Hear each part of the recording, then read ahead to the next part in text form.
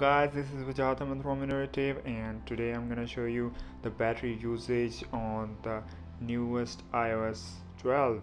So if you are confused that what this battery means and you don't understand it, here's how it works. So if you swipe from the left, you'll see the screen time. Just tap on that and you will see this screen.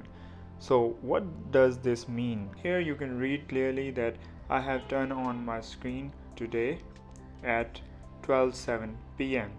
So this is the time when I turn on the screen. So this is all the info about the screen time. So they have divided the whole day into 6 hours categories, so 4 of each. So as you can see, from 6 a.m. to 12 p.m.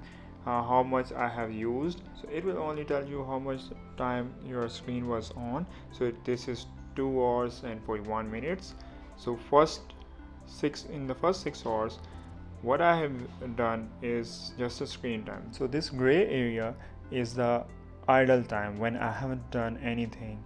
And if you see closely, this dark blue means creativity, light blue means social networking, orange one is other.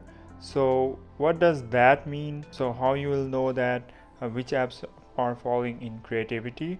So here as you can see, that just tap on show categories and it will categorize all of the apps. So in the creativity we have spent 14 minutes. So when I tap on it, you will see the photos and cameras they have added in the creativity mode, and I have spent 40 minutes. It is also showing a daily average, which is 2 minutes. You can add limit. What does limit mean? So if you add limit to it, like I set 5 minutes to the creativity apps. So after using the creativity apps for the 5 minutes, it will show me a notification that you have reached your limit. That's it, otherwise it doesn't have any other effect. So if we go back, so you can see these bars. What does these bars means? Each bar represent when I picked up my phone. If we go back, you tap on the settings. If you go to settings and tap on battery, and here you can see your activity of the battery. So it is showing that last charge level was 100% and you have charged it on 3:21 a.m.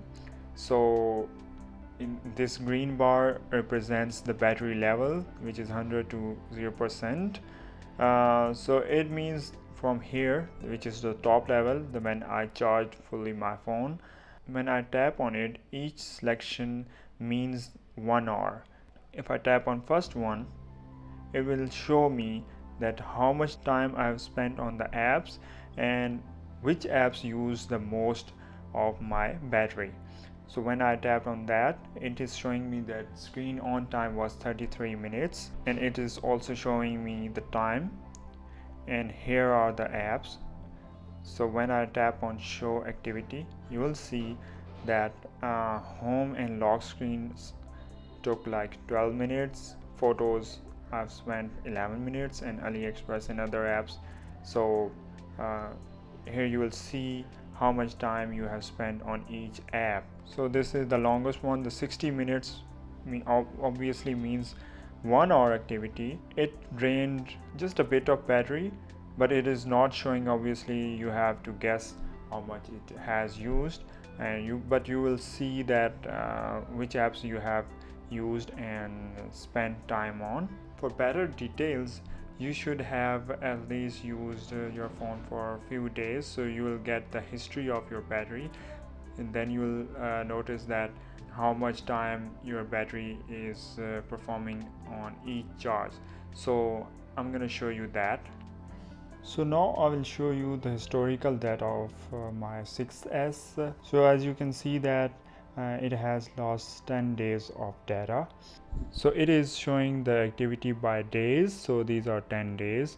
So when I tap on the first one, it is showing me that I have used more than just 80%, which may be like 85%, and it is showing me that I have used this much of battery in 2 hours and 34 minutes. So you're seeing that oh, this is the crap, this is not the good battery. So you'll see which apps you have used during this session. So as you can see that I have used a personal hotspot, which obviously uses more battery, and otherwise other apps are good. So if I tap on the previous one, I have used 105% of battery and it lasts about 4 hours and 55 minutes. So you can also see the activity.